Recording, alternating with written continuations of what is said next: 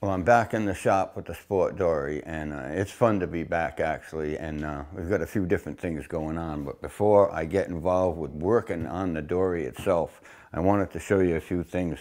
We teamed up with Ballpark Blueprints, and we've come up with these canvas images right here of the lines drawings of the Sport Dory. Now, this is your body plan right here and your longitudinal lines. It's even got your table of offsets, so you've got the whole ball of wax right there. This is on canvas. These come stretched like this, and then we also have them on paper mounted with glass like so. Or you can buy this one, just the image rolled up in a tube. So I think these things are pretty nice, and I think it'd be a great way for you to help us support our little channel that we've got going on. So you know, these things also come printed on a t-shirt like this, like I'm wearing, which I like a lot. I think these look really great. And we've got the coffee mug and the travel mug. Now these things are pretty neat because you know, every time you're traveling or every time you're sitting at home, you get to tip these things up and take a look at the Sport Dory, so it just keeps reminding you the same things. You know, these things are available to all on our website. So, you know, take a look at the website and try to support us with that. And I'm just going to lead you into the boat. We're starting to work on the boat again, and the first thing we're going to start doing is making a pattern of the next plank on the other side. So let's get started. I'm going to take a walk over to the other side of the boat and get going.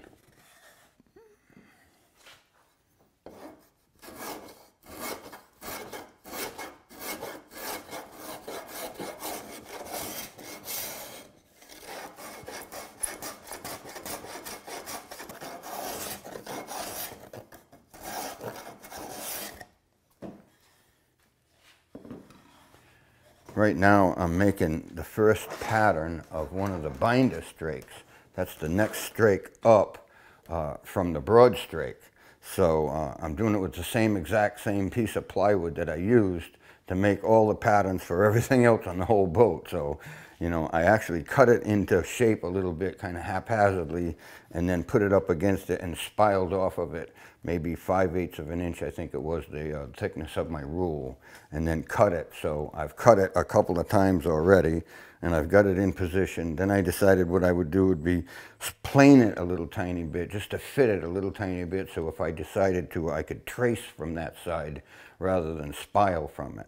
Now what I have to do is fasten it or clamp it into position, and I'm going to have to make a spiling from this line right here onto the pattern, maybe 2 inches or so, and then I'll be able to lift the pattern off and go using it to search down a piece of material that I can use to make that piece of board right there for the boat. So what I'm doing now is using my business card as a spiling block. Now you could use anything for a spiling block, just about any size. It really just has to get up onto the pattern. That's all it has to do. And I could have set the business card the other way and done it the other way, but I did it this way right here. And you can see that what I've done is I've pushed it up until it laps up on top of the plank that's on there already by 1 inch, right up to that very faint line right there that's the overlap line. And then I've made a mark on my pattern on the other end of the business card. So when I transfer that onto the plank, all I have to do is set that business card down in the same spot and then just make a mark on the other end, and that transfers the pattern onto the material. You can also do these spilings with a pair of dividers, but I've never really liked that system. It leaves little holes in what you're working on, and it's never as accurate as something like this. I've always used a block to divide things. As a matter of fact, I remember when I first started working on boats, I had a little piece of plastic that I carried around with me everywhere, and I used it all the time. I used it for years and years, and I was so disappointed when I lost the darn thing that I can't even tell you, but I've gone over to using a business card, and the business card really works fantastic, and you might have noticed that's my business card there, so.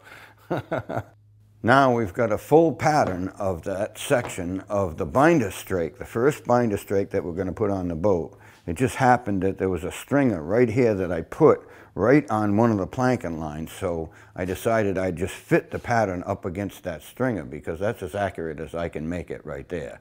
It's already fit, you know, it's already stretched and fed right through the planking line, so I decided I'd fit up against it. I did that first. Then I used my business card actually to spile the other side onto the pattern, and so now I've got a full pattern. It goes all the way forward. I marked it forward, you know, at the forward end of the stem right here, and now I can take it off and go searching for a piece to make that plank out of.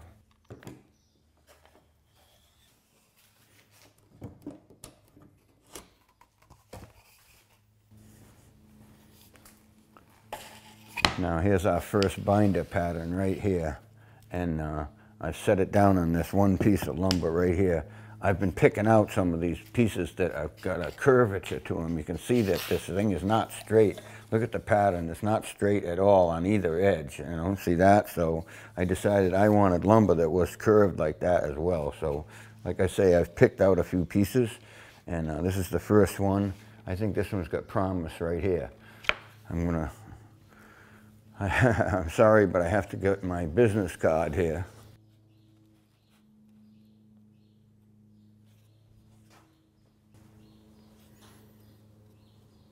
Now I've got so much material left over on this side that I think what I'm going to do is I'm going to move it over this way quite a bit. I'm going to move it over like this and trace it over here. It's better material over here. So I've got it moved over, and now I'm going to trace it on this side because this is how I fit it up against that batten that was on the boat. Like so. That's just done without even moving the pattern at all, kind of careful like. Now I'm going to use my business card again here and spile the other side. And this is all just to get a rough cut because this plank is way too thick, so I'm going to have to do something about that. I'm going to rough cut it, then I'm going to take and either resaw it or just push it through the planer or something, but it's got to be thinned down to size here.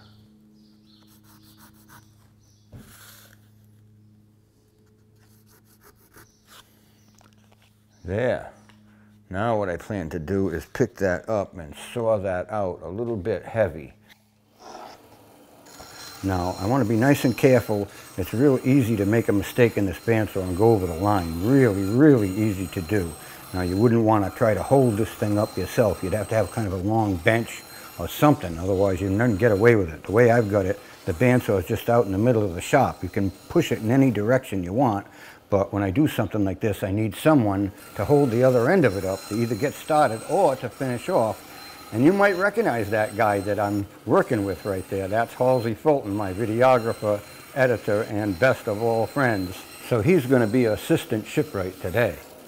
Now once I've got it sawn on both sides, I'm going to take it over to the planer and stuff it through the planer. Now this particular piece of material right here was quite a bit thicker than I needed and not thick enough to make two planks. So rather than resaw it, my bandsaw wasn't in a position in the shop to resaw it right at this moment. So I just pushed it through the planer a number of times to get it down to the right thickness, which is a ½ an inch. And I don't mind having to put it through there a number of times. It really doesn't matter. You know, I'm not in a big hurry, so I'm not pulling off 1/8 of an inch at a time. I'm only doing about a 32nd of an inch at a time. And so it takes a few passes, but again, we don't want to go past that ½ an inch and make it too light, so I'm being very careful as it comes to the end here.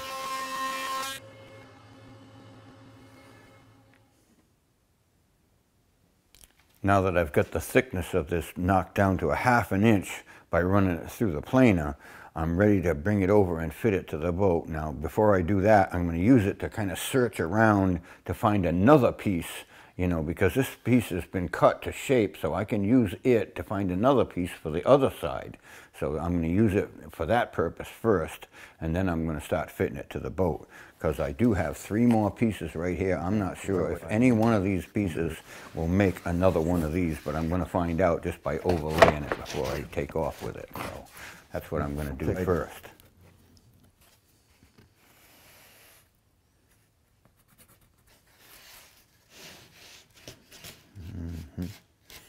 Okay.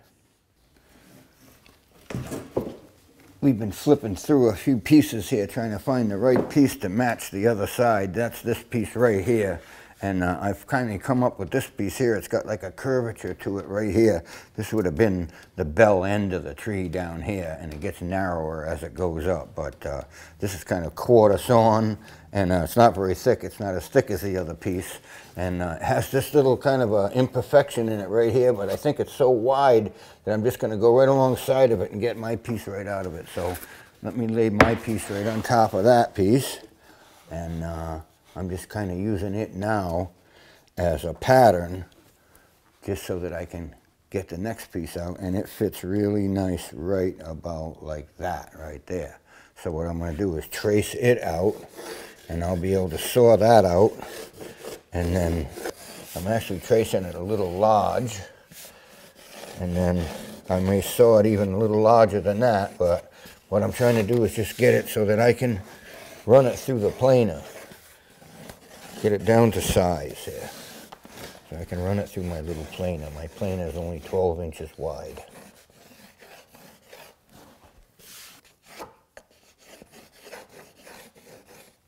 There you go.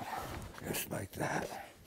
Now I'm back on the boat here, and I'm going to do a little bit of work on what they call the gain here. We've got the plank all cut to shape, and we fit it, and it's doing really well. It's looking pretty good, but like I say, I'm going to do a little bit of work on this now. What we've got here is an overlap here of 1 inch, and it's going to have about 1/4 of an inch of wood exposed so that it hangs out past the broadstrake. But as it goes forward, it tapers right down till it comes right flush, so it's nice and sweet up here. So what I wanted to do is show you how I go about doing this now. This is pretty tricky. I've never really done any work like this before, and this is done with a rabbet plane. Very simply, I'm going to put it on the line that I want to plane at, and I've gone along here a few times already, but see, I've got it little, one corner is what I'm using, just to dig a little tiny trench along that line like that.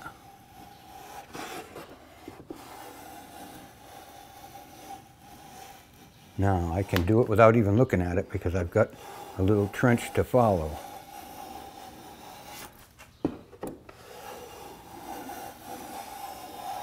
So I've got the very corner of my rabbet plane on the line there, and I've already made a few passes, so I've got some depth to it already.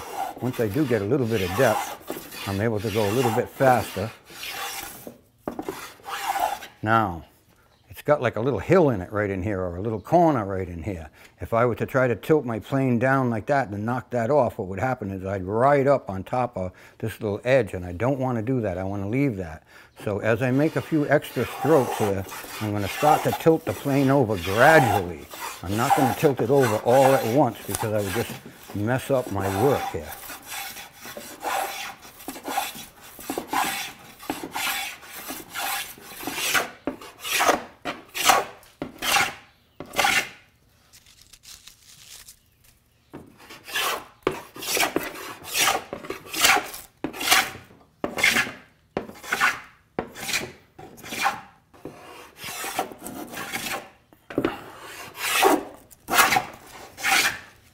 So there, that's pretty much done. I'll have to, of course, fit the other plank to it and make sure that the angles match and different things like that. But in essence, that's what we're doing right there. What I've done is I've dug a little rabbet into it right here, and it tapers out, and the thickness of the plank right here goes from about 1/8 of an inch here down, and down to like 1/16 of an inch here, and right down to almost nothing right down here. But you, that's okay on the inside of the boat, especially right at the very stem end of it here at the bow end, but you wouldn't want this plank that you're putting on to have a feathered edge on it. That's why you're doing it, so that this plank that goes over top of this piece does not have a feathered edge. I'm back on the starboard side, and I've got the first piece of binder strake cut out and all set up, and the gain has all been planed into it, and I've fit it already once or twice and took a look at it. There's just a few things I want to show you about it. I've hollowed this end of it because the stem is round still, and I found out that trying to fit a flat piece to the stem and get it to bend on there is a little bit tricky. So what I've done is I've hollowed this part out because I didn't layer this plank like I did the one below it, so it doesn't want to cup quite as easy. So I hollowed this end out, like I said, and it should go on there really, really nice right now. So let's try and clamp it up in position and see what happens.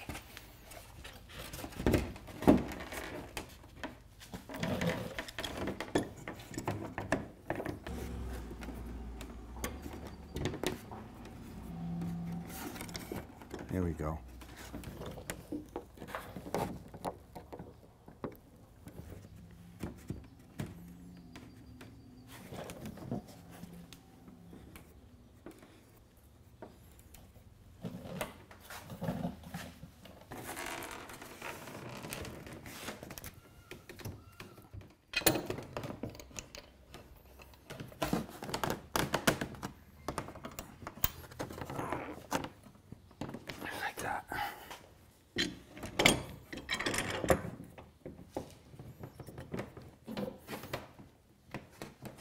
Okay, now I'm just going to stick one more clamp on it right here to see what it looks like and pull it right down tight.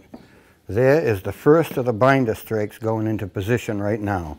You know, I've shown you quite a few things about it, how I took the pattern, how I cut the plank out, you know, how I had to plane it out, plane the material down to thickness. I've hollowed the forward end of it out to fit up against the stem real nice, and that makes it fit a lot easier. It is a flat plank, but it does have a hollow end on the bow end of it. So that's the nature of that plank itself. I've cut the scarf on the other end of it to fit against the tail section of it here. I still got to make that section of plank. I've got the very forward section made on the other side, and it's fitting and starting to come together pretty nice. I'm not having any problems. Next week I'm going to show you how we go about drilling the holes and what we use for fastenings and kind of things like that. So that's what we're up to. What I've got to do is clamp that after section on it. I've shown you that already, making that scarf in position. So what I'm going to do is go ahead and do that myself, and then the plank will be ready to fasten on. But before we do that, I'd like to talk to you about one more thing. We're looking for a new shop. You know, we want one a little bit bigger, you know, one that doesn't get us freezing all winter, you know, one that's got a little bit of space, you know, one maybe in a boatyard somewhere, somebody that really appreciates, you know, wooden boats and the building of wooden boats, you know. We've got all kinds of equipment, and we're willing to share up on some of the equipment a little bit, you know, if that would be a situation that would work really nicely. But like I said, we've been looking for quite some time for a new place, and we haven't come up with one yet. So we're appealing to all our fans, you know, and we're just hoping for the best.